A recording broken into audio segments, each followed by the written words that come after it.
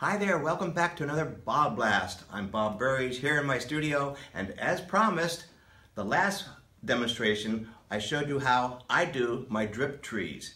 Here I have a vertical wall, what we did on the last one, a very vertical wall. I put orange down first as the undercolor, that was my gesso, and then I started to drip an awful lot of very wet, juicy acrylic paint all over this whole piece of paper here. Kilimanjaro watercolor paper, and let it drip down, and by golly, I hope there's some trees in there somewhere. Let me show you what I do next. So starting with a wide brush, not a tiny little brush, I mix on the table here a whole lot of titanium white, big piles of it, and a little bit of blue. Wet your brush, always wet your brush, nice and gooey. Yeah, look at that. Now the white paint, of course, is going to make this opaque. That's the whole idea. And so having the white opaque, a little bit of blue in there too, I'm going to get rid of the parts that don't look like trees. Wish me luck, here we go. Really wet. Make the skyline interesting. That's what I'm going to start off with first. Pretty exciting here. Negative shape painting, that's what this is called, right? I'll just get maybe that far. So that's kind of more interesting than just straight across. More water. More water all over. Uh-oh, it's dripping down already. This is the way I like to paint. You know, this isn't going to work for everybody, but this is the way I like to paint. So try it. Here we go. Much more interesting tree line top. Make it certainly not all even. There we go. That's kind of an interesting top part. Now let me get underneath the trees and try and find some tree trunks in here somewhere. Here we go. Using the same color. Here we go. Wide brush. Lots of paint on it. That's all you got, paint, so use lots of paint. Don't be so stingy here. This is where we get to make it all up. Remember I put a ground here last time. These are trees going into the ground, of course. There we go. Negative shape painting. You know, I always like to say, if you have to be sure of the end result, don't be a painter. I have no idea how this is going to turn out. But I'm going to make sure it's interesting to look at, too, at the same time. See, here we go. We're starting to develop some of those trees. There's nothing there. There we go. Exciting, huh? It's just like watching somebody knit. Here we go. Your job as a painter is to make it exciting. Oh, this is going to be an interesting little section in here. See, the tree is starting to come alive here a little bit. Yeah? I try not to make it too even. That'd be too boring. There we go. Hardly anything happening right there. More paint. Oh, yeah. Negative shape painting. Start to see it a little bit, can't you? I see it. There's some trees in there somewhere. Negative shape painting. You know, I'm going to keep on going.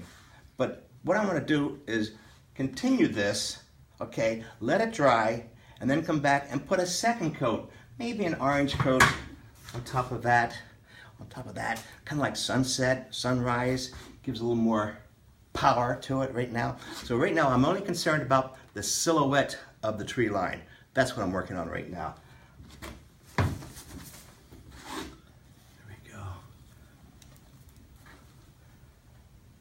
Nice big one in here. And notice that one of the things I like to do is have different cadence, so to speak. Don't have them all evenly spaced. Let Mother Nature do all that kind of good stuff, right? There we go. Pretty basic stuff, negative shape painting. And we'll see where all this is going to go. So I'm standing back and looking at this and asking myself, what does it need more? Well, more layers of color. So dark blue, dark green, mixing up an awful lot of, there's that beautiful peacock blue. Nice and wet. More layers. Oh, man. This peacock blue happens to be a translucent color, so I can still see some of the colors underneath it. More water. It's the only way it's going to drip down. More more water, see? This is not the time to be really neat. Neatness does not count. I'm adding more colors into here.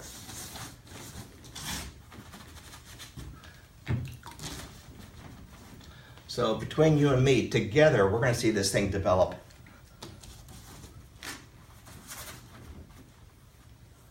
Help it along a little bit. Really incredibly wet. And again, let some of those other colors peek through. That's what gives it that layered look.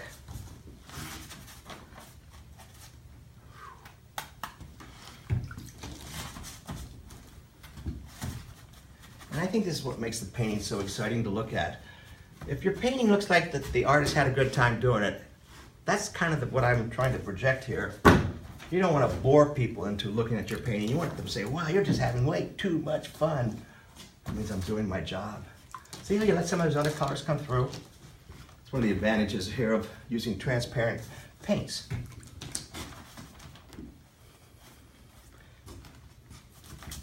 Develop the baseline again, even more so. Big, wide brushes, not these tiny little two-hair brushes. Lots of colors, more.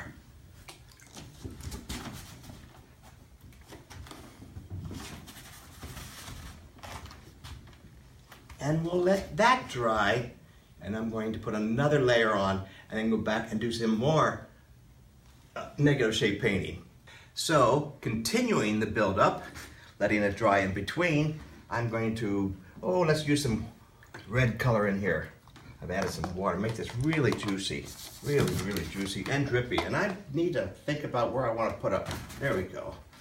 It's got to be my focal point at this point. See, dripping down here. And a little bit of yellow in here. Well, this thing's going to change a whole lot. You know, wish me luck, as we say. And there we go. It's fun to paint this way. You know, we don't know how it's ever going to turn out. If you have to be sure of the end result, don't be a painter like this. I'm enjoying the discovery the whole time. Here I'm mixing a little bit of ultramarine blue, some hot pink. Put some in there too. Really drop it, let it drip down. Some way over here too. Work all over the entire surface, all at the same time. Don't stay in one place too long. Also, if I use the color over here, I'm going to put it somewhere else too. Helps to hold the whole thing together. Look at all these tree trunks starting to develop. Let's go over here. I've been avoiding this area for a while. It's time. It's feeling so lonely. There we go. I'm building it up, and I have a little surprise to show you too. Put some more color in here. More color in here. Here comes the surprise. Rubbing alcohol, isopropyl alcohol. I have it in a squirt bottle right here, and this opens it up a little bit and helps to drip it down even more sky holes. Look at this. Isn't that amazing to get these little bubbles in here? And it only works if it's really wet.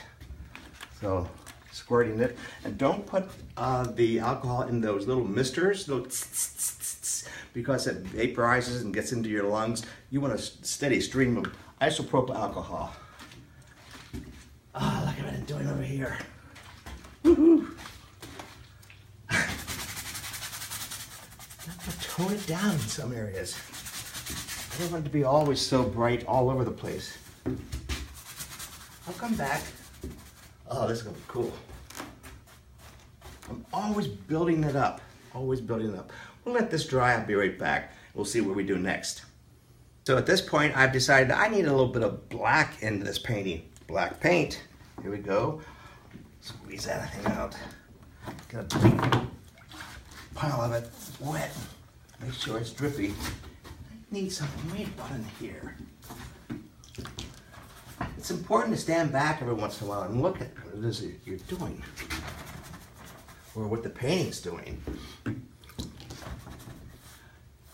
going to make some of the tree trunks a little more obvious. Remember, and this part's kind of a neat thing to remember, is that dark colors come forward, light colors recede. We all know that stuff, right? So now I'm starting to get some depth.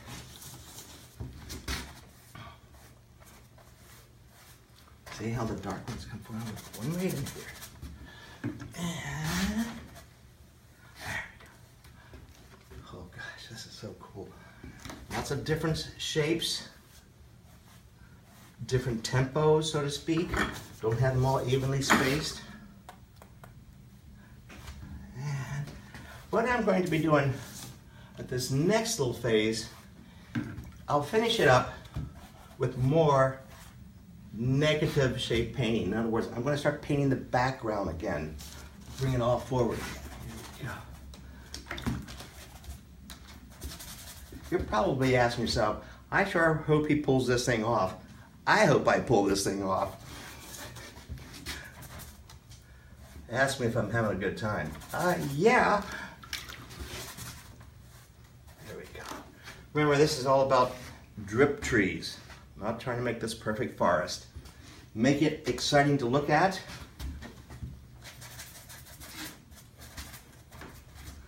Color everywhere. Bring it out. There we go. You know, there's all kinds of ways of doing this. This is the way I like to do it. On a vertical wall, let it drip down, let it dry in between, and then I'm going to finish it off by coming back, as I said, doing the negative shape painting. There's a forest in here somewhere. Let's watch. So this is the final phase. Recalling that I called this Treeline first. I always name my paintings first, and then when it matches the title, the painting's done. Let's see what happens. Okay, so I'm going to get rid of the parts that don't look like trees. Here we go.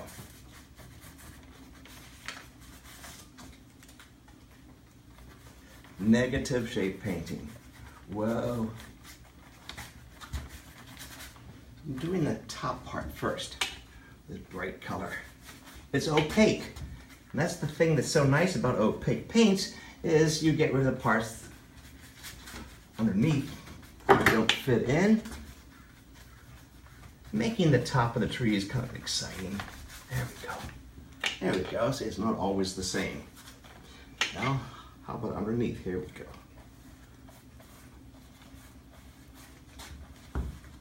Leave some of those tiny drips. They look like trees from way far away. Here we go. Remember, the dark colors come forward. The light colors recede. Go way back there. There we go. I'm going to get rid of that one. There we go. Nice big trunk here. It's like clearing out the forest. Put in a couple of branches like this. There we go. Softening the edges with your fingers. There we go. See how that opens it up? And again, different thicknesses, different heights. Get rid of that one. Get rid of that one too. There we go. Softer as we go further away. And I'll do one more over here. Get rid of some bodies over here. Cool. Let some of those other colors peek through. It may not make a lot of sense, but it sure makes the painting a lot more exciting to look at. For me. Oh, here we go. Whew.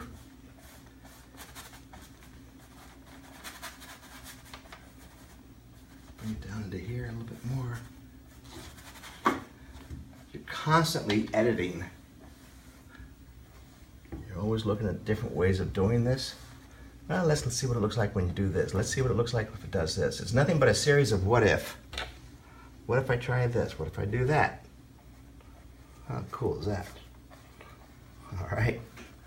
I'm going to lower this down here a little bit so it doesn't look straight across. There we go. A little bit of a dip.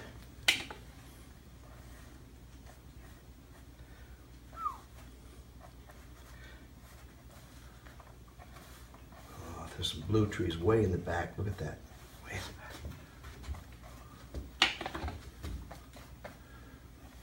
Nice one over here. Here we go. And one more over here maybe. And crazy, isn't it? Yeah. And that's the way I like it. And while you're doing this, make sure you keep smiling it drives everybody else nuts, okay? So you're just having this way too much fun. And as I like to say, when it matches the title, this painting is done. Open it up a little bit more with some sky holes so they don't look like a bunch of lollipops. Open it up a little bit more like that. Also allows the birds to fly through. There we go. And then with this all dried, I'll put some varnish on it, and that's another whole story. But this is how I do my Treeline paintings. Lots of drips, lots of color, negative shape painting when it's all done. And eventually, you can make a whole bunch of small ones, like this one right here. So this is great fun. Try it. I'll see you on the next BobBlast. Even though I said I was finished, I just want to put one little spot that is the brightest spot, because again, what I'm attempting to do here is trees that are backlit. So this kind of lighting looks like early in the morning or late in the afternoon. So I'm going to have one spot that's really bright, and that kind of allows it to be even more dramatic. So I'm putting some white in here, maybe some in here, like the sun's just setting or just coming up. Look at that. Now that forest is on fire. Woo. There we go. And not all the way across, just in one little section. Down in here too. Again, going after contrast. Hey, I hope you had a good time. I had a great time doing this. Try it, you'll like it. There's another way of doing it. Enjoy the landscape. Painting. Treeline.